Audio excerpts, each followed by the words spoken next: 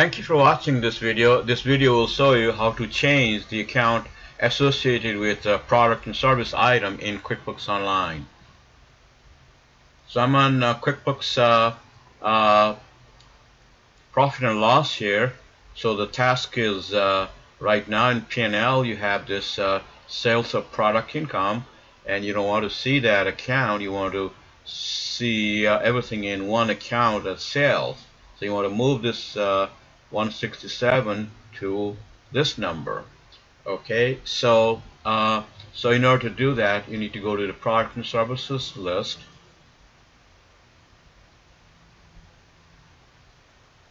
So product and services list is right here, and you need to look at the account. The account is right here. So you may have different columns in here, but the one you want to look at is account.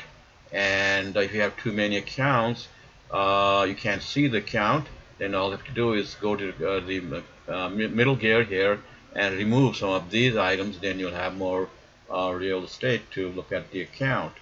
Okay, so right here, so go down. So this is the account you want to move, merge to this account here, sales. So you want to move everything in here for panel cables to sales. So all you have to do is edit in here and come down, just change this account. It will say sales of product income and change to sales. So notice when I click the sales, what happened in here? There's this open box in here. Also updates the account in historical transaction.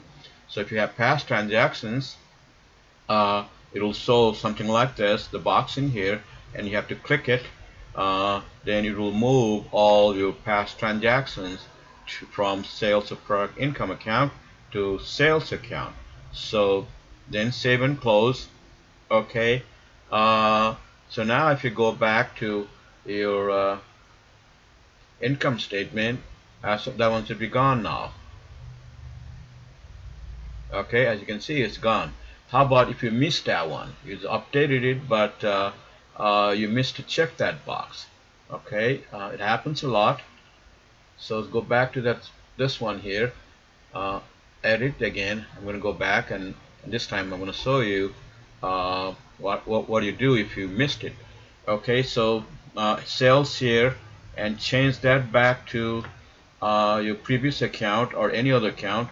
So just select this previous income account, and then also you want to select this one. You want to move it back to your old account and save and close. Okay, so now if you run your P&L, you should see that one again right here, still there. Okay, so this time you want to make it right. Okay, so this is how it was like this before. So when you change it, then you just select your new account, and then this time don't forget to check this box and save and close. So now if you go back,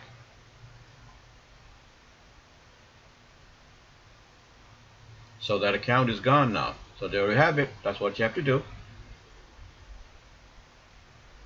Well, thank you for watching. Subscribe our YouTube channels. We have 2 channels. Also like us on Facebook. Thank you.